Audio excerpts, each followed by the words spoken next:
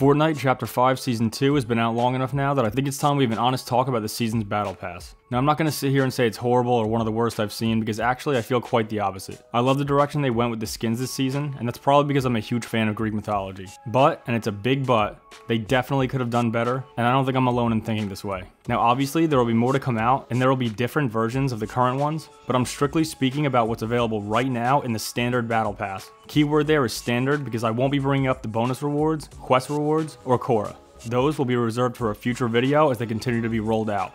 If you were aware of the survey skins and leaks that were making their rounds on social media during the months leading up to the Myths and Mortals season, you know that there were some skins that I think a lot of us were looking forward to, and some others that made us scratch our heads a bit, like what are they thinking? So what we're going to do is compare images of some of those leaks to what we actually got in the Battle Pass, and either give it a W, let's just call it a dub, or an L. With that said, let's jump right into it. First up, we have Cerberus. It's not the greatest image quality, but you can still make out what it could potentially look like. Definitely a fan of the survey skin, so this one should be pretty easy to figure out.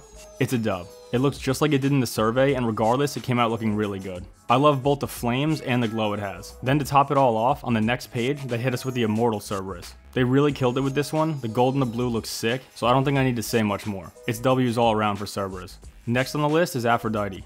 Looking at the survey skin, it looks pretty cool. Although as the goddess of love, lust, and plenty of other things, I was hoping they'd take it a step further. So when we flash forward to the final result, I'm giving this one an L. It just doesn't stand out to me, and even worse, it looks like they took away from the outfit and the hair we saw in the survey image. Then we get to the Immortal Aphrodite, and they made up for it on this one. It has insane colors that make it unique, and falls more in line with what I would imagine when thinking of the Greek goddess. This one's an easy dub for me. Okay, so we're on to Poseidon. As you can see, he wasn't on the survey. Now, this one's a bit more personal to me, because other than maybe Zeus, Poseidon, in my opinion, is one of the coolest Greek gods. As ruler of the seas, he has incredible power, and in every form of artwork or sculpture, he looks badass. I'm just gonna throw up a few things real quick to show you what they could have done. There were so many ways to go with this, and he could have looked absolutely sick. But instead, we got this. I know, they had to give us at least one meme skin or whatever, but why did it have to be him? He could have been so much cooler than this. Even the Immortal Poseidon doesn't make up for it. This is a big fat L, and I do not care what anyone has to say about it. No amount of muscle can make up for what they did to my boy. I don't even want to look at this anymore. Moving on.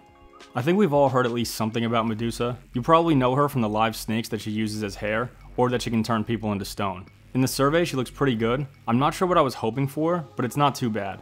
When we flip to what they actually gave us, it's also not too bad.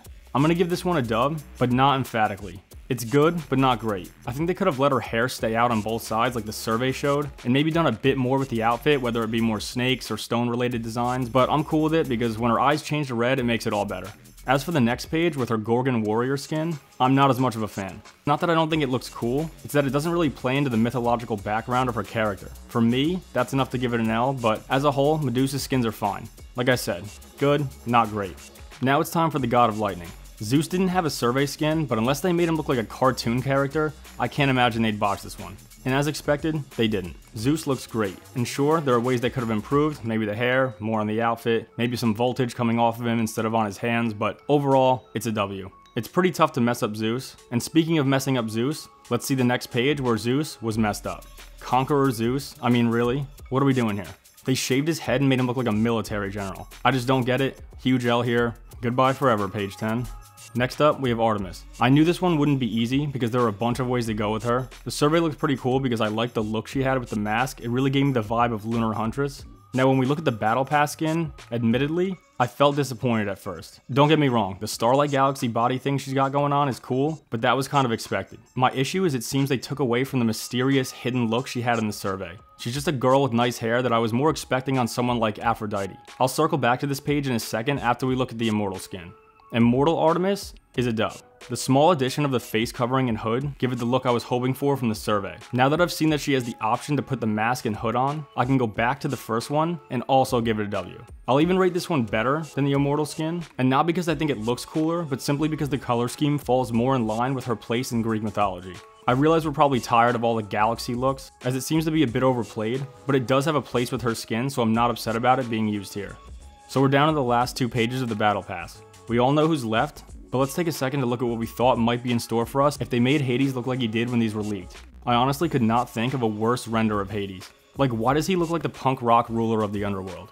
Anyway, thankfully they went a totally different direction and we ended up with this. A masterpiece. At least compared to whatever that was that we just looked at.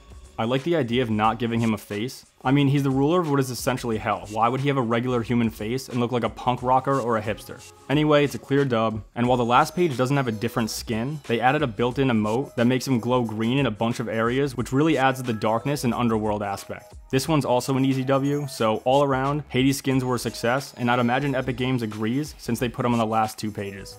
Okay, so that wraps up the Battle Pass for Fortnite Chapter 5 Season 2, Myths and Mortals. But real quick, before we finish up, I just want to take a look at some of the other characters that I wish they would have added.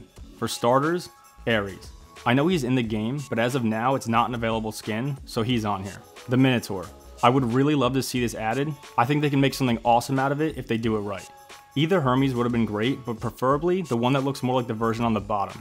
The Hephaestus they use here looks crazy. I would absolutely love this skin. Dude looks mean as hell. Persephone just looks like she belongs in Fortnite, so I think she'd be a welcome addition. And finally, Apollo. I'm not a huge fan of this version, but there are plenty of ways to make the god of the sun look good. That's all I got, so hopefully you enjoyed the video, and whether you agree, disagree, think I've absolutely lost it, or however you feel about Myths and Mortals, let me know. Thanks for watching, take care, and I'll see you on the next one. Skull.